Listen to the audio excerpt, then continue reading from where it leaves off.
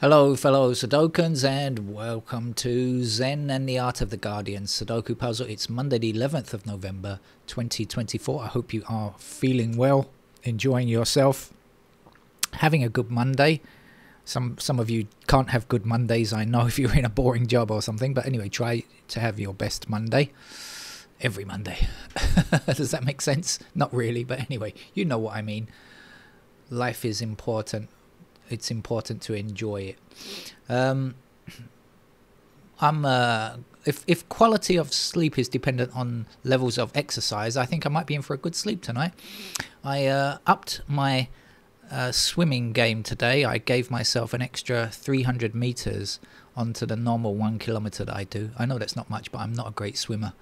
I normally swim a kilometer a day, but I pushed that up to 1,300 meters today, so I was thinking about that. I did and I've walked so much today. I've walked almost 10 kilometers. Now, I know those of you who live in cold countries are thinking, so what? That's not very much.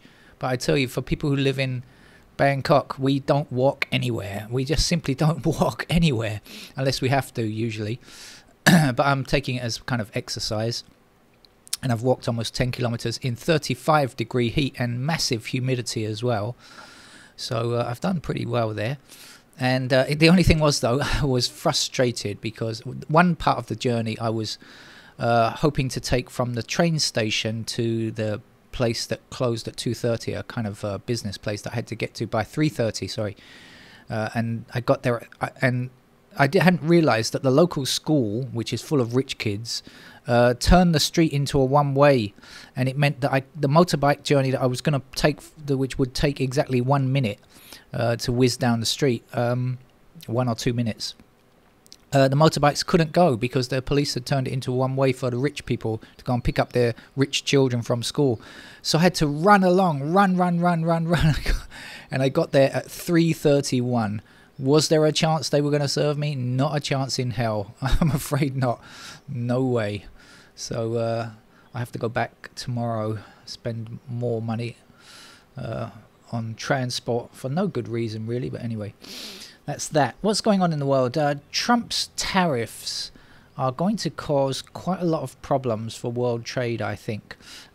More than people have recognized. I haven't heard many people particularly talking about the problems that of manufacture, because I suppose it depends on what if these US tariffs go ahead and increase. He's talking about massive tariffs on Chinese goods, and also high tariffs on goods from other countries.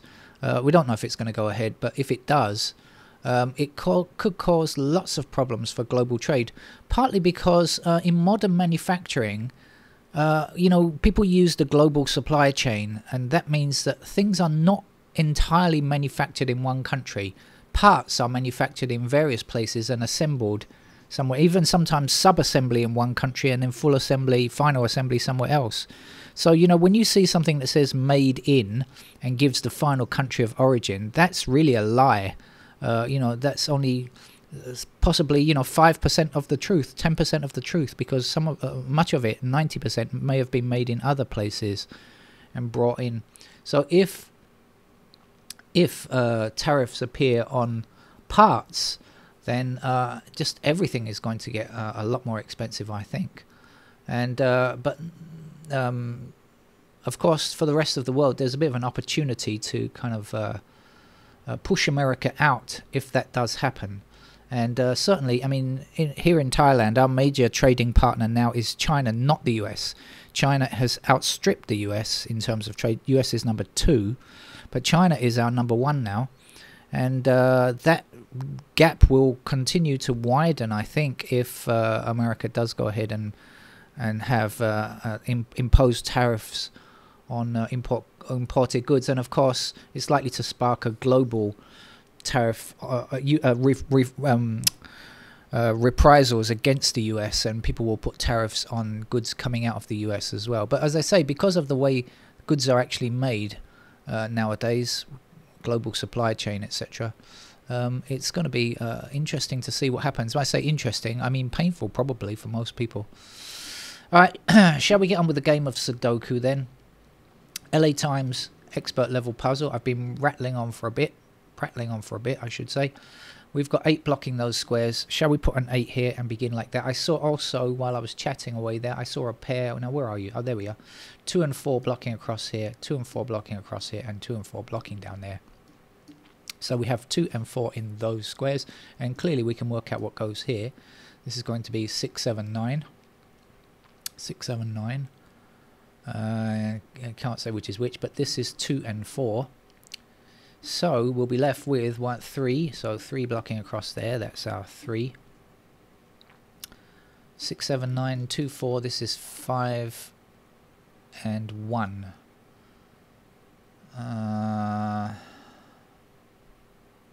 Let's see. So does it give us anything with the 1s? We get 1s down. Okay, so we've got 1 blocking across here, 1 down here. Oh no, I almost made a mistake there. Almost made a boo-boo. I was about to say 1 in those squares. So 1 down there, but I was wrong. That's not true. So don't listen to me. We've got 1s up there. Oh, I see 3 across here and across here. Before I do anything else, let's just put the 3s there.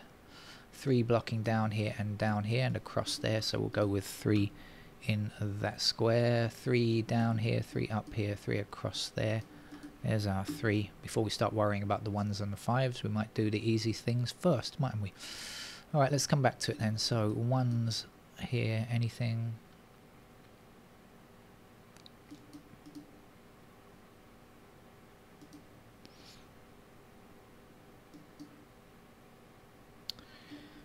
Not much. 2s are there and there and there.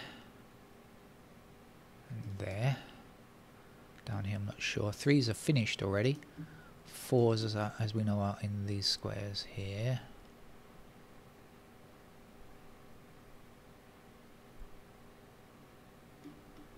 Fives are in those squares.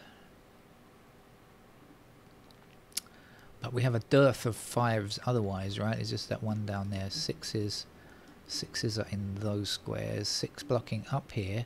6 across there. That will give me a 6 in that square.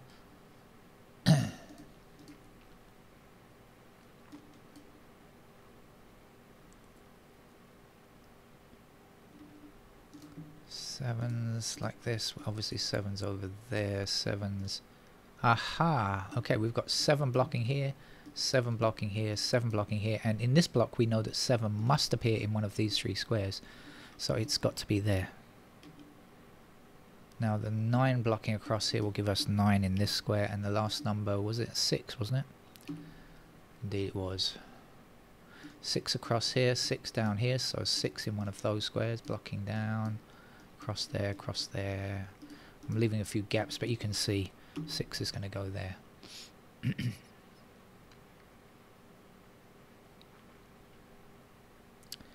6 blocking those squares there, 6 blocking... Oh, have I got it wrong? I've got it wrong, forget that. I was going to say something that's not going to come to pass.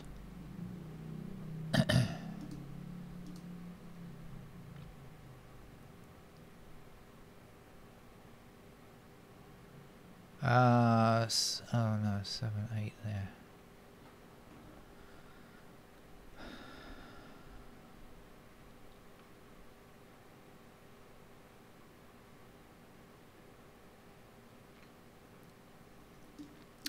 Why not look up the top? You'll find a 7 there. Oh, indeed.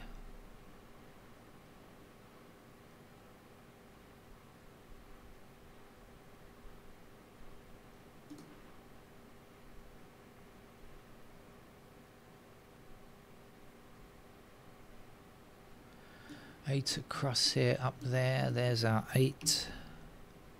7 blocking down there. There's our 7. 7 across here, across there, down and up will give us 7 in that square. Missing numbers here are 1, 5, 6. We've got 1, 5 as a pair there.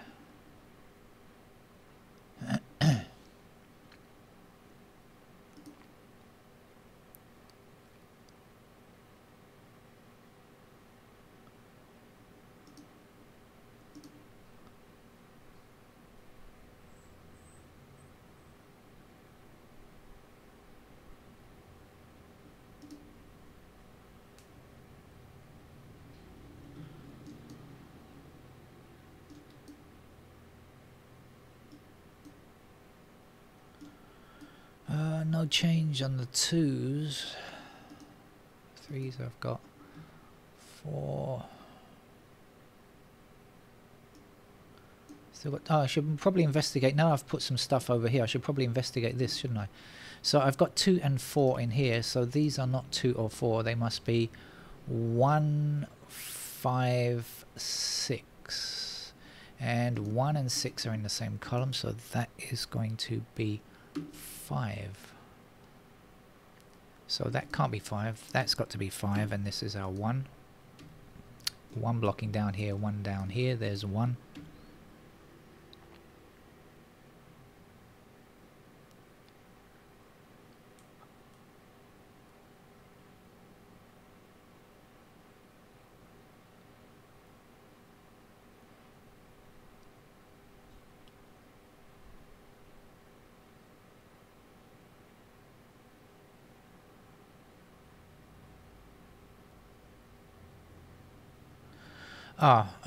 Now, I said this is 2 and 4, didn't I? 2 and 4 across there. So this is a 1 in this square, so that can't be a 1. That's got to be a 1. This will be a 6. 6 blocking across here will give us 6 in that square. 6 up to the top, 6 across and across there. Finishes off the 6s.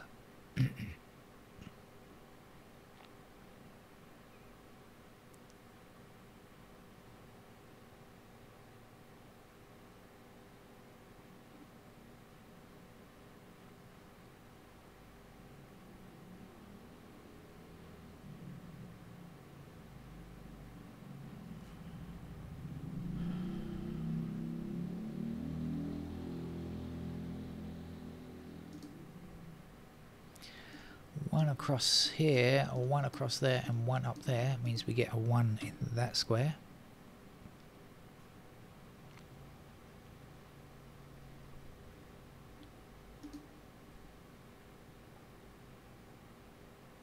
There's still no change on the 2s.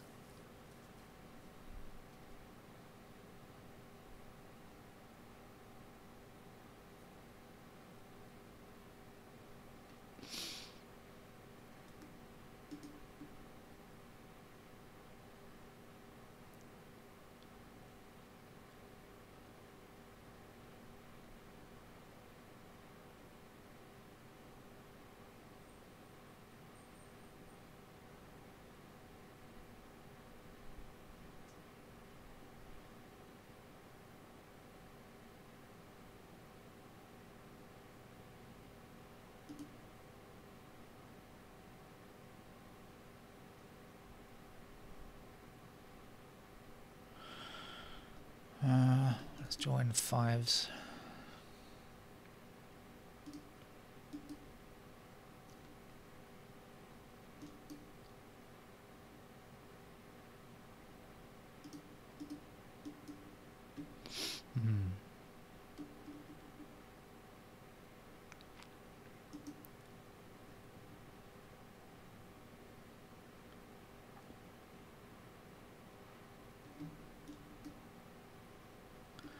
Okay, 7 like this means we'll get 7 in that square.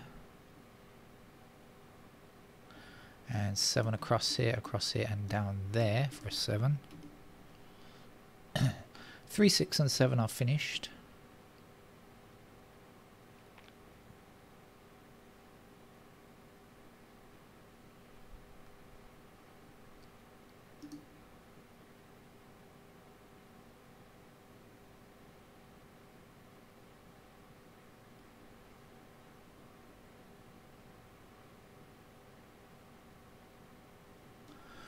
One blocking down here and down here will give us a 1 in that square. 1 across this row means that's 1. 1 up here, 1 across here gives us a 1 here, and I believe it's a 5, isn't it? It goes there.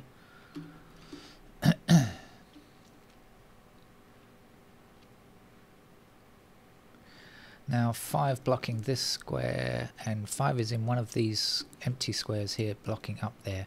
5 blocking up there, that gives me a 5 in that square.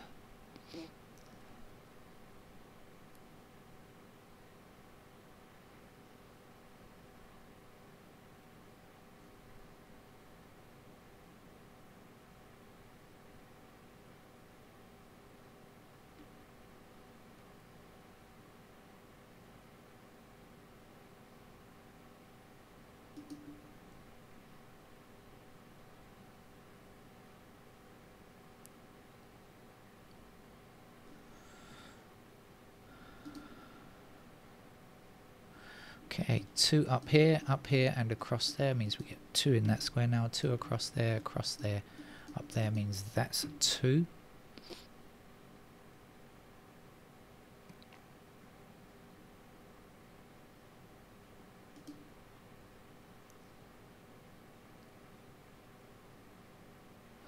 Oh, missing numbers here are what, 4 and 5. So these have to be 8 and 9. Any help on 8? Yes. So 8 blocking up there gives me the 8 in that square and the 9 in that square. Excuse me, my voice is a bit croaky. Don't know why. I haven't been speaking today. I've been running, but not speaking. 4 and 5 here. Any help on 4 or 5? No. What are we looking for here? 4 and 8, I think. So 8 blocking up there. There's our 8. This will be our 4. 4 blocking down there. There's our 4. This is 2. I do remember. Last number to place there is a 9.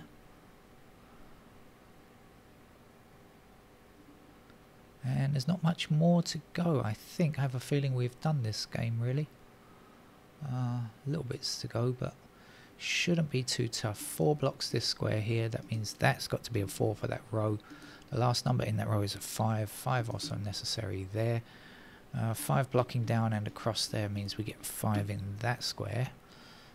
And 5 across here, across there and down there means that there's a 5. And that's the last digit, 5.